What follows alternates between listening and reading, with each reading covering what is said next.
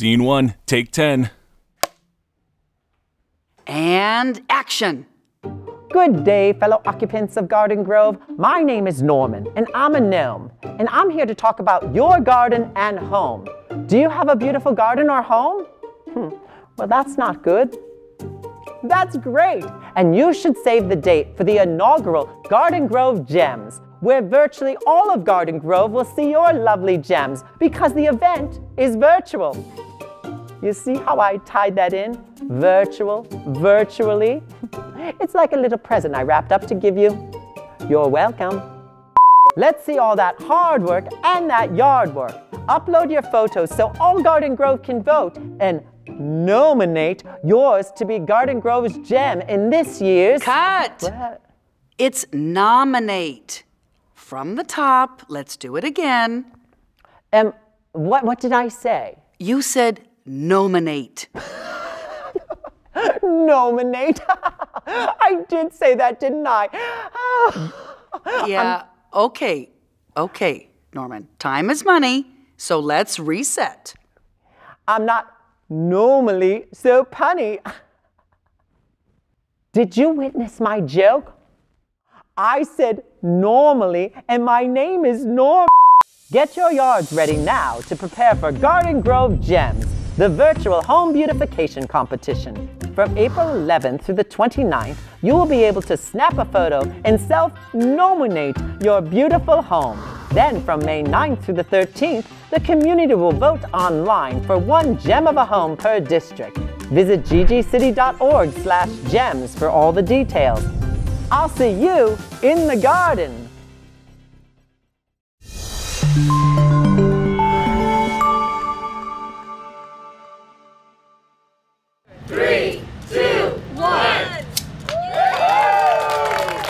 The ribbon is cut and customers are walking in. The former Vaughn's Pavilions remained vacant for years, but now it's given new life with a brand new local Sprouts Farmers Market at Pavilion Plaza West. We're getting a lot. We're so glad you opened. Thank you for coming here. We needed this, and now I don't have to drive to Seal Beach, or I don't have to drive to Fullerton. There's a lot of people who are really glad to have a Sprouts local. And that enthusiasm extends to the 120 employees, many of whom are Garden Grove residents. I'm a mile from home, so my commute is 5 minutes instead of 25 or 30 where it was before. So it's been great, and the community has just really been excited to have the Sprouts in the area. I love working close to home. This is kind of my dream job, finally. Former Magnolia School District teacher Lindy Monhay also enjoys learning from her coworkers at the brand new 23,000 square foot store on Chapman near Brookhurst. I'm a teacher. I love being educated, and everyone in the store is an educator. One thing that sets Sprouts apart from most other stores is this huge vitamin and supplement department, where I was able to learn a thing or two about healthy living.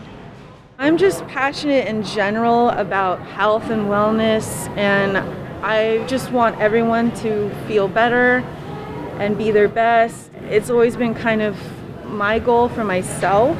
I want to pass on the knowledge to everyone else. I've always just wanted to help people. And as a customer, you can take a walk down each aisle to find everything from fresh produce, meat, a sushi bar, and of course, employees that are happy to see you. Did you find everything okay? Yeah. Awesome. Just to see every day all the guests that come in here and give us the awesome feedback of how we're making their day, how they love the store. It's beautiful. It makes me feel really good inside. It feels like I have a purpose. Reporting for GGTV3, I'm Brianna Greenup.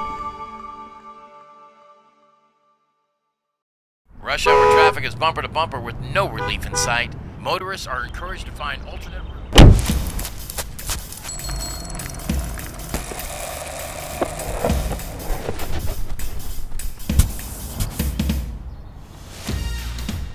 Whoa.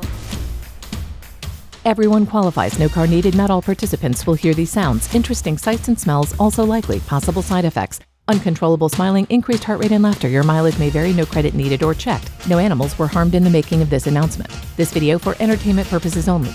Reimagine Garden Grove's Open Street Saturday, April 2nd, 2 to 6 p.m. Don't miss it. Enjoy responsibly.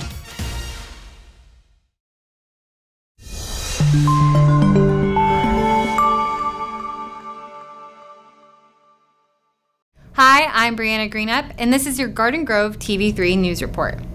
One of Garden Grove's iconic events has sadly been postponed for the years 2020 and 2021. The Garden Grove Strawberry Festival and Parade were not held because of health and safety precautions. But COVID could not stop the Strawberry Festival Association and its members from reaching out to the community and bringing joy to some very deserving young people. And stay tuned after the story for an exciting look at festivals past to get you fired up for an in-person Strawberry Festival 2022.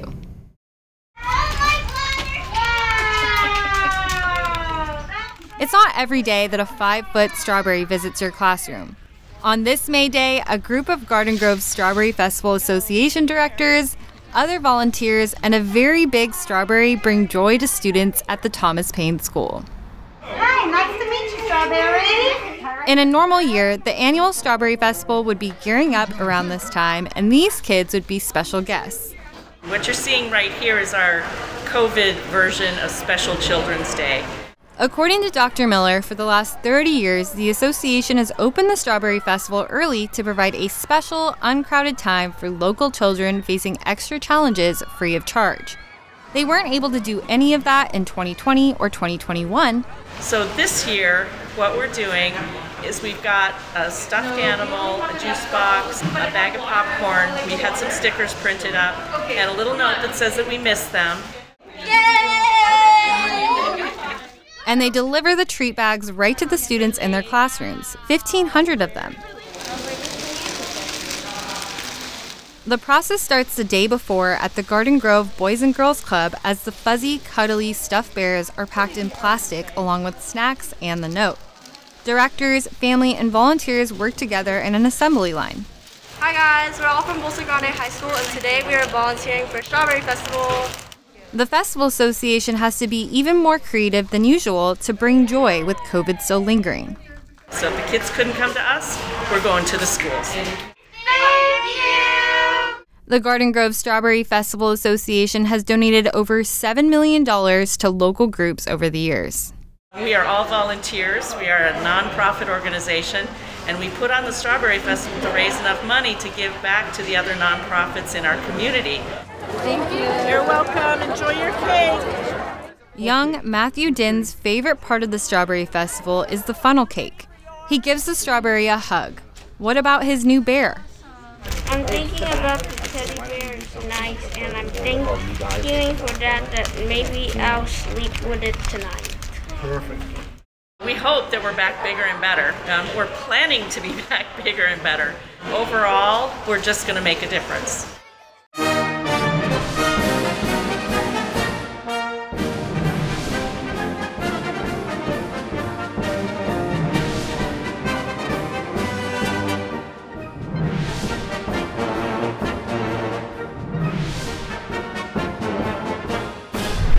The festival is officially starting. What's your favorite thing at the Strawberry Festival? Everything.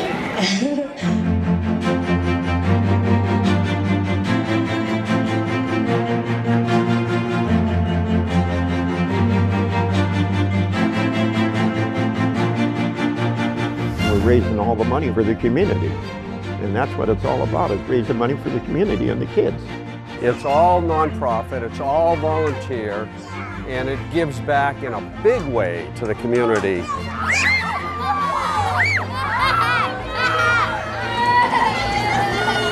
I like it because the Strawberry Festival should be shared with all people. It makes you feel like you're doing something, that you're really truly helping somebody, and that you're helping that nonprofit do its work, and your heart is full. It's so fulfilling. It's really wonderful to be able to do something that you otherwise would not be able to do yourself, to give these kinds of funds to any of these organizations. The Strawberry Festival has made a huge difference in our organization, and without the Strawberry Festival helping us, this program wouldn't exist. we have got front row seats for this parade. Absolutely, the best seats in the house here, of a tradition like no other, dating back to 1958. You were a former Miss America contestant. Can you give us your best parade wave? Beautiful, we love it. Thank you so much. It's important to give back because Garden Grove has been wonderful to me and my family. Just look around. Look at the smiles on all the faces. It's really a very, very happy time for everybody.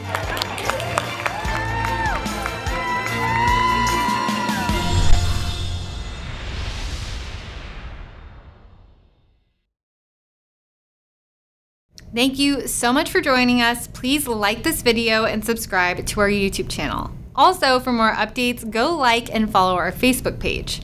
Reporting for GGTV3, I'm Brianna Greenup.